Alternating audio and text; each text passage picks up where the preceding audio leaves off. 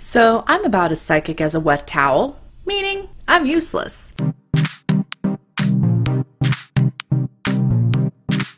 You don't come to me if you need anything about psychic abilities. But I've worked with psychics for over 10 years, and I've learned what I like about them, I've learned what I don't like about them, and I've also learned a little bit of how they work. Even though I am not psychic, I do have these 8 tips to help you with your own psychic abilities, and if you want to use a psychic, what you should keep a lookout for, and what you can do to improve your experience with your psychic. So buckle up, hang on tight, because we're going to go through these 8 tips pretty quickly, because otherwise this video is going to be over an hour, and we don't want that. We're not here for that. So before we get started, be sure to hit that subscribe button. Find me on Facebook, TikTok, Instagram, Twitter.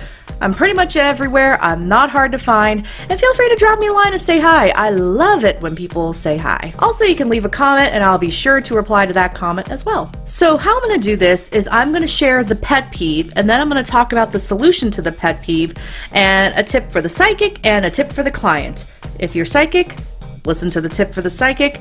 If you're the client, that means you're not psychic or you're looking for the aid of a psychic. I got an itch. Finally got my undercut touched up, by the way. Hey! Literally, the hair was growing sideways. I had to do something. Okay, I'm getting off track. Let's get started now. Pet peeve number 1, being too general. So, if you're not familiar with the concept of a cold reading, then I definitely suggest that you pause this video, go to Google, look up cold reading psychic. Basically what that means is you make such a general statement, it will apply to almost anybody. Like if a psychic looked at me and said, "I sense the presence of a very old woman in your life." Okay, anybody can probably fit in that. Even if I was 10 years old or 44 or 34, you know, there's gonna be some sort of older woman in my life, whether it be my mother, my grandmother, great-grandmother, mother-in-law, the list goes on. I mean, we all know an older woman in our life. For someone who doesn't know any better, if they hear that from a psychic, they may think, "Oh, that's my grandma," and they say that, and you tell the psychic it's your grandma, well, okay, there we go.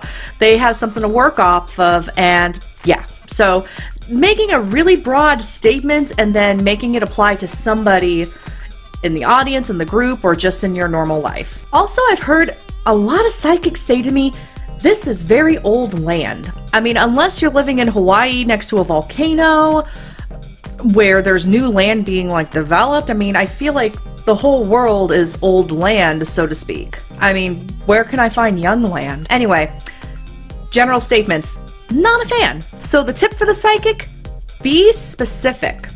I appreciate a psychic that can be specific over being general. Specific. I'd rather you give it a shot, say the name, say the person you think you're seeing. I value that, and have you be wrong over just a super general statement and then you're looking for me to give you the answers and fill in the blanks with the details. That's not how this works. And if all you can do is hit a general point, then maybe you're not getting the information that you need, and maybe I would say just take a step back. And here's a tip for the client. If you're dealing with a psychic that is being really broad and general, you can ask for specific questions. Obviously, don't give off clues to the psychic, like, you know, with your body language, or say, "Oh yeah, that older woman is my grandmother," because you give it away. So it's super tempting to verify that, but try to stay as neutral as possible. And if they don't get it, they don't get it, and that's okay. You know, even the best psychics that I know don't get it right all the time. Okay, pet peeve number 2 is reading the room. I dealt with a psychic one time. We were going into this room, and the room was very masculine looking. I mean, it was the father's study. So we're talking like a leather couch and antlers on the wall, and I mean, it like screamed masculinity. And the psychic that I took into the room said, "I'm sensing a lot of male energy in here." Okay, yeah, I mean, the antlers on the wall probably give it away. I mean, the study, like the whole bit is just man. So for me, that's not a psychic epiphany, that's just being able to read the room. So in this case, my tip for the psychic is, if this is a big concern for you that the room may give off like evidence of like a male presence, children, or you're looking to avoid anything that could give stuff away and taint you, I would say go in blindfolded. Go in blindfolded and see what you pick up, and then take off the blindfold and see if you were right. And my tip for the client in this situation is call it out. If you were me in that situation with the psychic that said, I'm sensing a male energy in this room, or this is a man's room, I would just say, because this is what I did, I said, oh yeah, were the antlers the dead giveaway here? You know, just something light, funny, you know, just to make it known that, hey, yeah, even I can pick up that there's male energy in this room because of the decor. Pet peeve number 3, not asking for consent. If you are a psychic medium and you are invited to read somebody, you are exploring some of their deepest, darkest vulnerabilities, secrets. You're basically being intimate with your client in a way, in a total non-creepy way.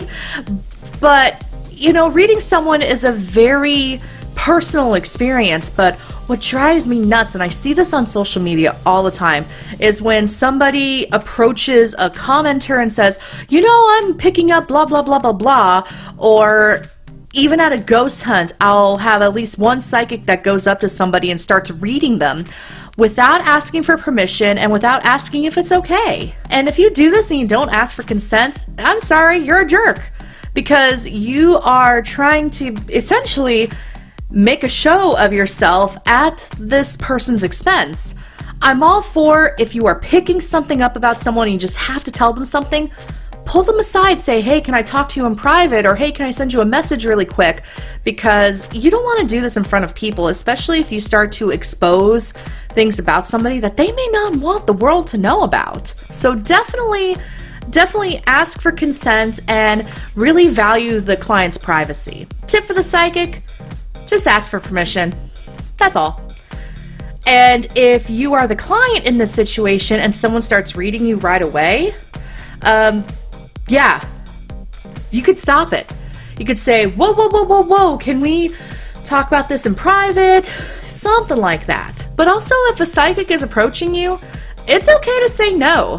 Also, be on the lookout for the psychic trying to charge money, or they basically impose a free reading on you so that you can pay for the rest of the reading. I tend to call these cliffhanger readings, because it's like, oh, I'm sensing, you know, your mother-in-law really needs to tell you something about the jewelry.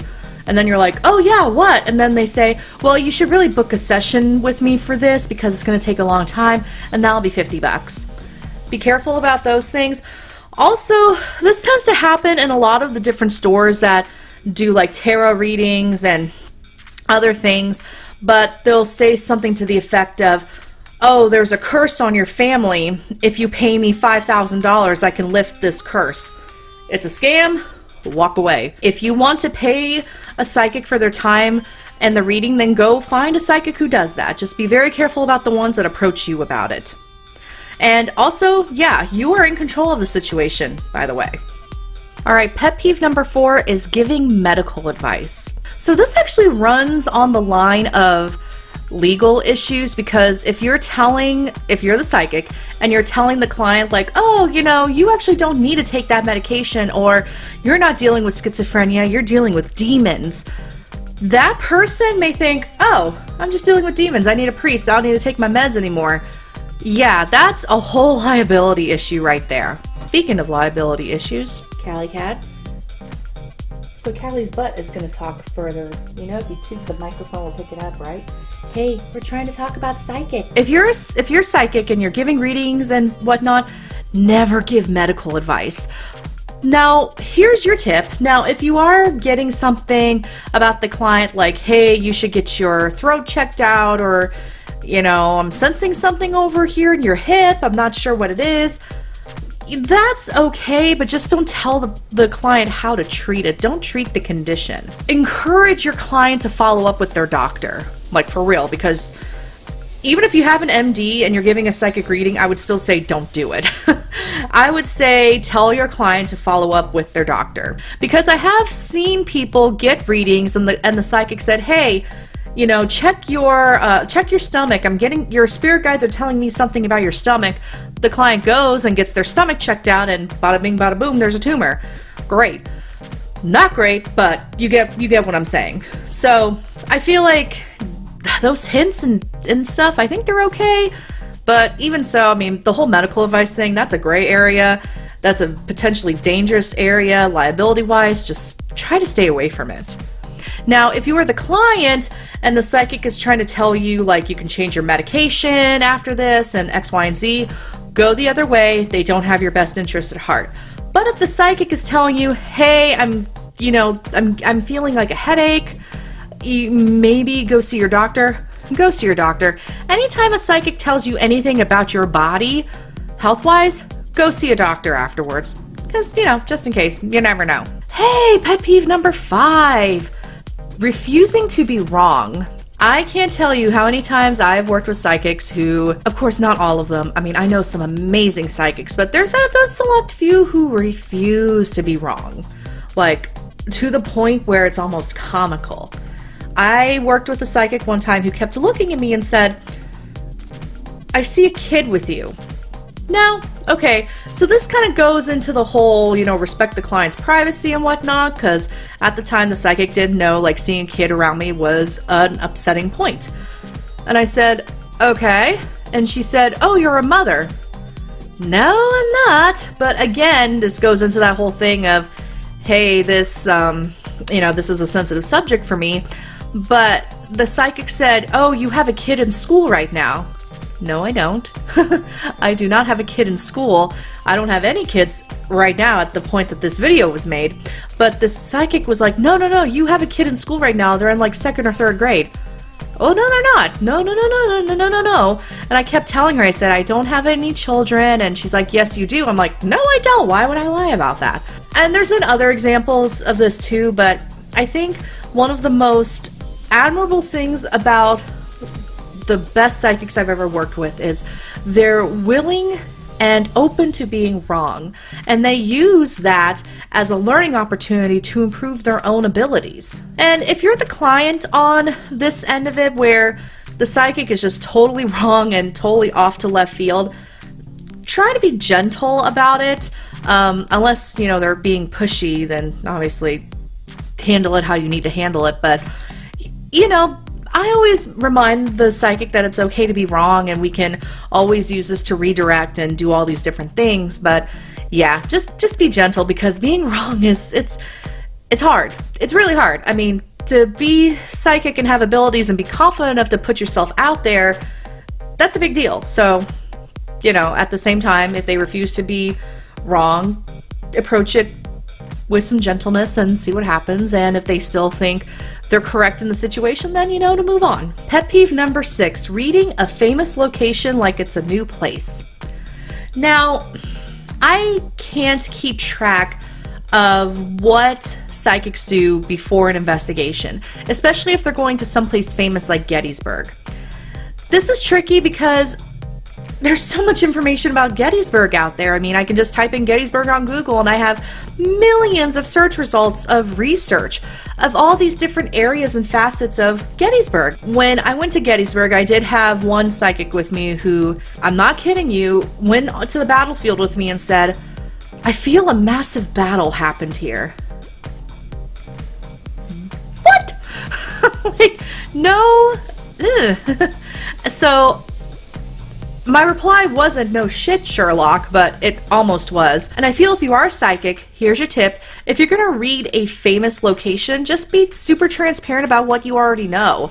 And maybe you can explore from there. What I like to do as the client or as the non-psychic, I'll try to direct the psychic to different things. Like if we're in Gettysburg and we're in downtown, I'll say, hey, what do you pick up from that building?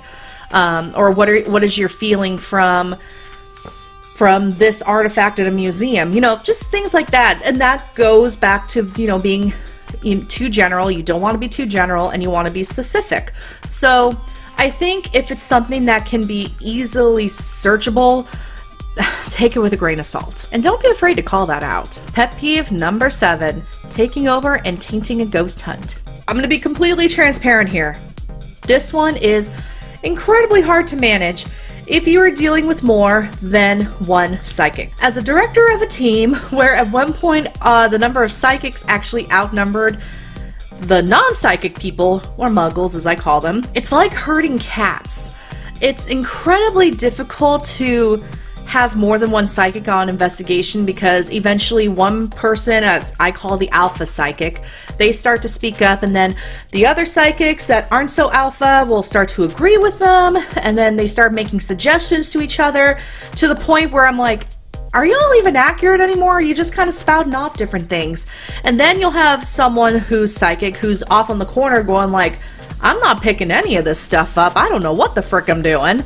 So it just turns into one big mess, and it's also really hard to verify, like, is this actually coming from them, or is it just because the alpha psychic said something, and X, Y, and Z.